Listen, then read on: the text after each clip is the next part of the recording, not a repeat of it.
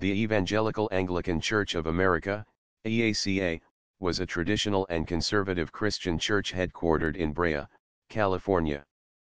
It was constituted in 1992, incorporated in the state of California on May 5, 1993, in order to stand against the perceived apostasy of the Episcopal Church in matters of theology, liturgy, and morality.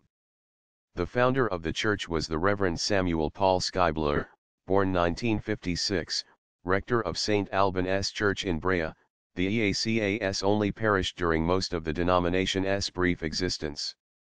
He was consecrated as the presiding bishop for the denomination by the Archbishop Emeritus of the United Episcopal Church of North America, the Most Reverend Charles Doran, born 1915, and the RT.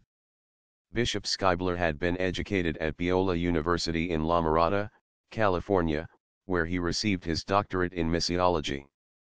The EACA effectively ceased to exist when Bishop Schuyler left California in 2003 and moved to Milwaukee, Wisconsin, where he became a professor in the International Studies Department at the Milwaukee School of Engineering.